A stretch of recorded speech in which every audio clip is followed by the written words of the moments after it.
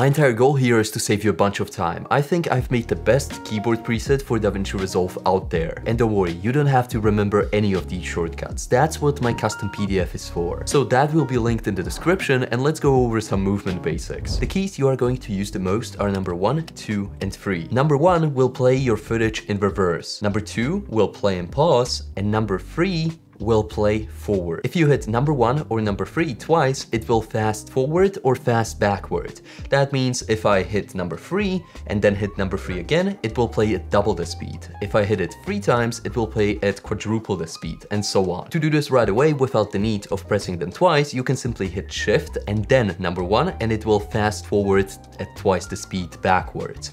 And you can do the same with number 3. And then when you keep on hitting it, it will just follow along like in the previous example. Now, depending on what you last hit, either number 1 or number 3, or forwards and backwards, shift with number 2 will do a different action. That means if I hit number 3 last, going forwards, and I hit shift and number 2, it will play back at half the speed going forwards. But if I hit number 1 last and I hit shift and number 2, it will play at half the speed backwards. And also you can hit this multiple times in order to either counteract the doubling of hitting the other keys twice or 3 times, 4 times, or you can hit number 2 twice in order to go 0.25 the speed. Another bonus shortcut that I added in my last update is Command plus any of the numbers. If you're on Windows, Command is basically Control. So Command and 1 is going to be on the edit page, and we are, so it's not going to switch.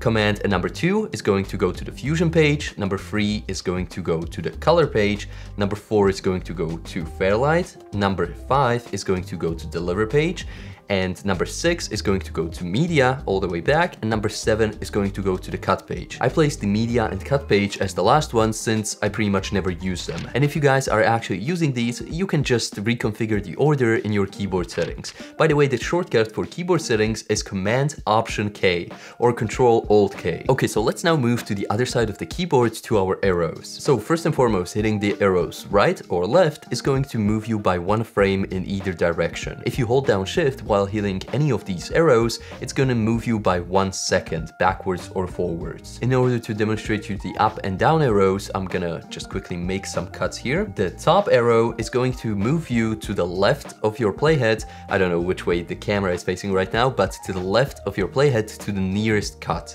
So if I hit it multiple times, you can see I really quickly just jump from cut to cut.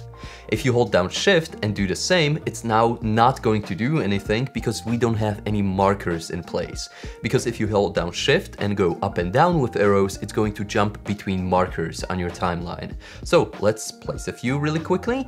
By the way, the keyboard shortcut for that in my presets is M, and it should be also on the default shortcuts. So now when we hit Shift and up arrow, it's going to do nothing because we are at the beginning of our timeline, and the up arrow is always looking to the left. Okay, so if we now hold down Shift and hit the down arrow, as you can see, we are jumping between the markers, since we now have something to jump to on the left. I have also added a shortcut for you to jump between keyframes. So let's quickly create some, let's say some zoom keyframes, like right here, right here, right here, and right here. And now when we press the boxy bracket keys, it's going to jump between those keyframes. So let's try it really quickly, and as you can see, it works phenomenally. Okay, so those are all of the shortcuts that you are going to need to move on your timeline in DaVinci Resolve. If I have missed any of the shortcuts that you guys use on the regular, please let me know down in the comments. I'm trying to make this the best keyboard layout possible, and I'm continually gonna be updating it, so make sure to check it out in the description down below. So hope you guys enjoyed the video, and I will see you in the next one.